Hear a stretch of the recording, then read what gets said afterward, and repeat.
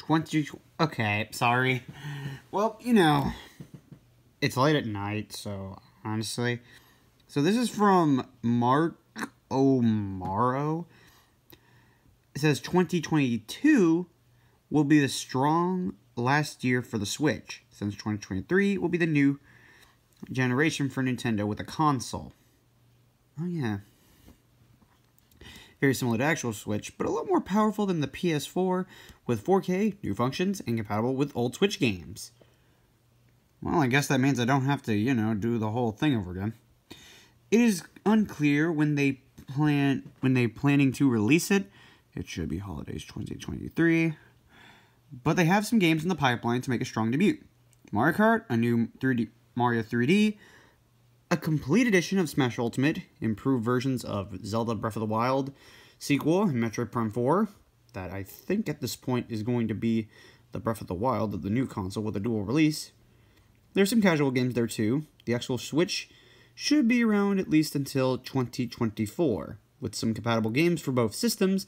After that, they will focus on the new console. There's just a lot of confusion with this one.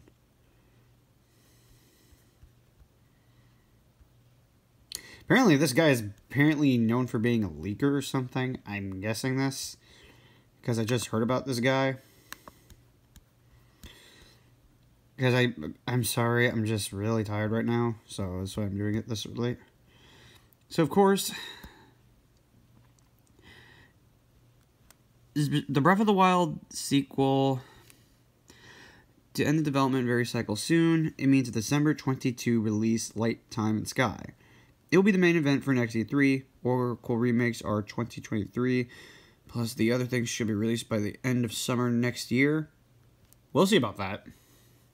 At least one of them, since I don't know if they're still planning to release both as a single pack. Again, we don't know. Advance Wars remakes are getting huge improvements after being delayed to spring. Developers are very busy after reveal at E3, and Intelligent Systems is helping more than they expected. Which means this game has to fight with the Fire Emblem remake that next year, so I won't be surprised if they release both games with 1 to 2 months of difference, like in the GBA era. Sorry, I'm sleepy, if you can tell. Nintendo's very happy with the sales of Metroid Dread. If I'm not facing everything, you can hear me read it. So Metroid Dread, with 2 million sales after 2 months. They plan to release some free DLC, like a new difficulty mode, at the end of next year. I thought people don't like that stuff. Metroid Prime Remasters announcement are coming very soon, since they want to keep the momentum for the franchise, and the project is complete. Metroid Prime 4 in 2023. We'll see.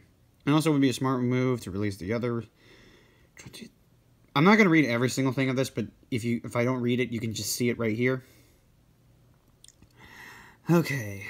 And initial plans are Pokemon Legends of Arceus, Kirby and the Forgotten Land, Castlevania, 1+2, Casual IP, which I think just has to be something. Splatoon 3, FE Echoes, which I'm not sure if that's going to happen. This other thing.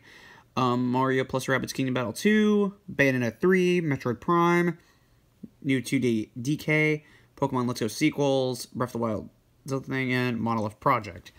I don't think there is going to be more outside some finished games like Style Bouquet. That's still coming with a 2021 release, and one niche up game from Intelligent. And sadly, some delays can happen. Yeah. Not much if the original content will survive on the Switch of an all-star route. And to finish off, I have been talking about a new Racing In by Nintendo since this. But not as a Mario Kart, but apparently things could change a bit since last time.